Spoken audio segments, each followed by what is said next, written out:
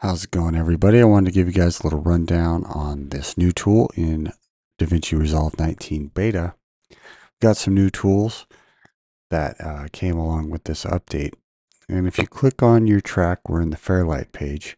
Under audio, much like your normal inspector parameters are, you get your voice isolation, your dialogue leveler, all that stuff. But if you click here on what would be the entirety of track 2, so if you add a bunch of other tracks further down the timeline, it's going to affect everything on this track.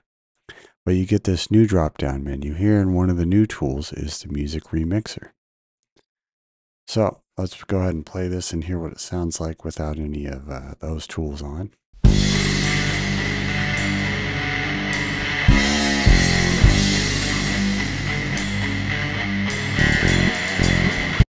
I'll turn the music remixer on. It's kind of processor intensive, but uses AI. It works pretty well.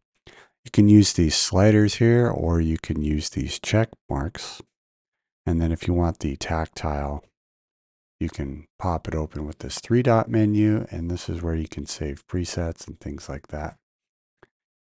Same as you do with all the other sort of plugin parameters that I have some other videos on those. But you can just dial them in like that, or hit mute if you prefer to use it that way. So here I've taken the drums out, so let me play that section again with the drums reduced.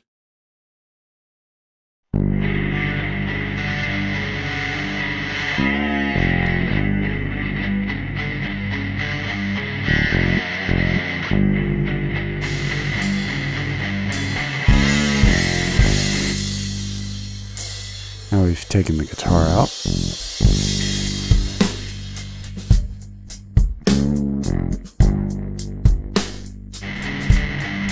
Alright, so since it is processor intensive, you could kind of dial in your parameters. I've tried it with some commercial tracks and it works pretty well, especially if you're a practicing musician, you wanted to play along with the band and like lower the guitar or even the voice for that matter.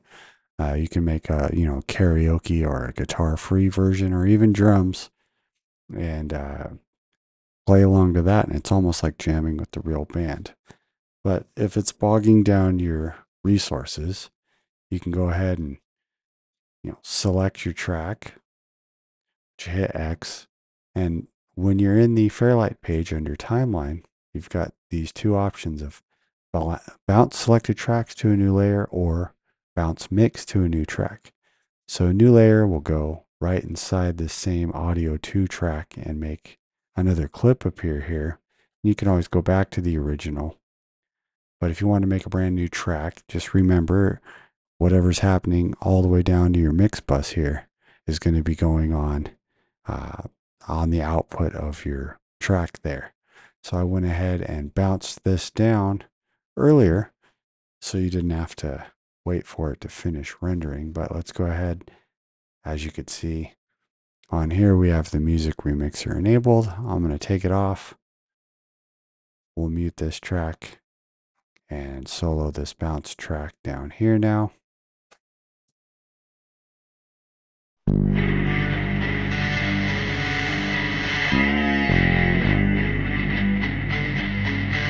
And now we have the drumless version with the music remixer off, so it's not bogging down your resources.